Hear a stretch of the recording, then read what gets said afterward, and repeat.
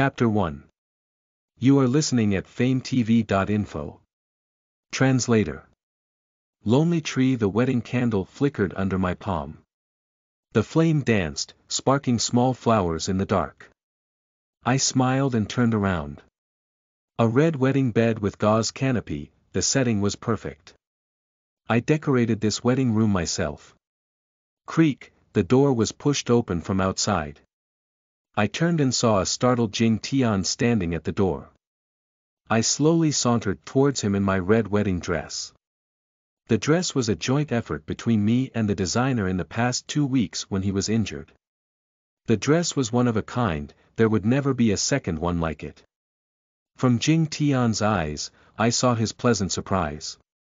This was the first time I took the effort to be pretty for him. Nan Xing.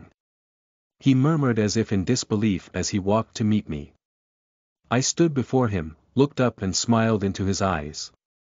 7 years, this man had accompanied by my side for 7 years. 7 years ago, I was betrayed by my ex-husband, framed by his mistress, chased out from my family. I had nowhere to go and nothing to live for. Refused to have my 6-month-old child bear my tragic fate, I jumped into the sea. It was this man who saved me out from the sea. He called in the best doctors from the world and demanded them to save me no matter what. When I was emotionally unstable and lashed out at others and myself, he was there for me. When I was closed in and repressed, he was there for me. My life force was like an extinguished flame, slowly dying out. He searched through the ruins of my heart for that small bit of spark. He protected it and cherished it. Day by day, week by week, year by year, he used his love to turn that spark into embers. He was Jing Tian, my ex-husband's youngest uncle. Half a month ago, he was hospitalized again to save me. I lost count of how many times that had happened in the past 7 years. Loving me had literally wounded him. And my heart started to revive with the blood that he shed. After so many lows, he was still standing before me, using his life to love me. If I still didn't know how to appreciate that, I would be the dumbest woman alive. Jing Tian's hands slowly, carefully caressed my face. Do I look pretty? I asked him. You do. Jiang Tian answered softly.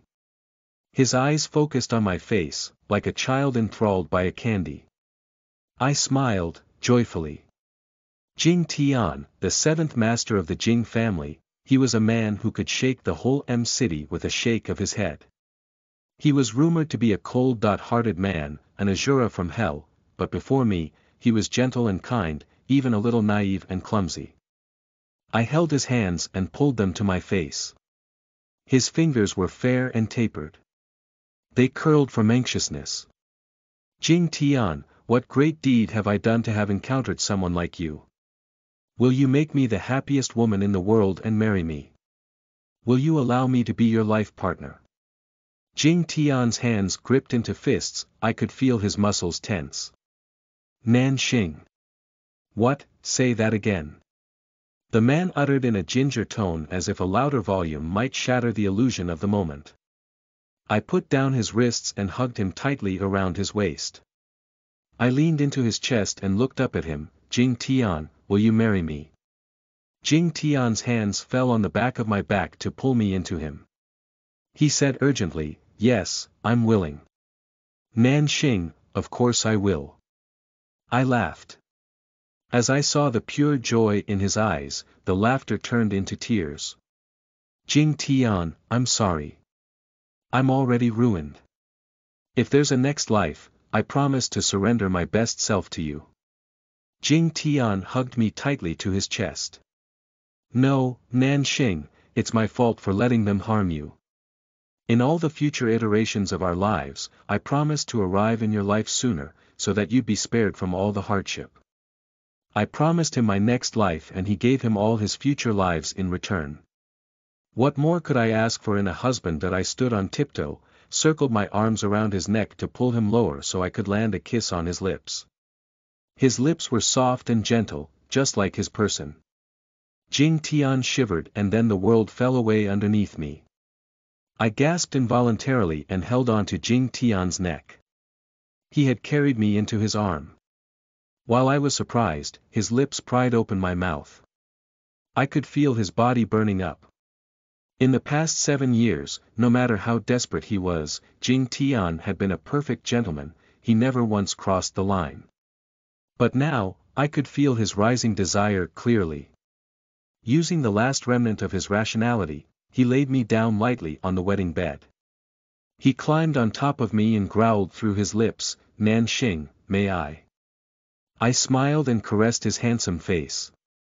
I leaned forward to bite on his earlobe before whispering, "Jing Tian, make me your woman."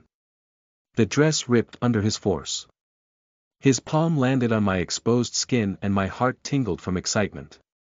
Listen to the full novel at famvetv.info, direct link in the description.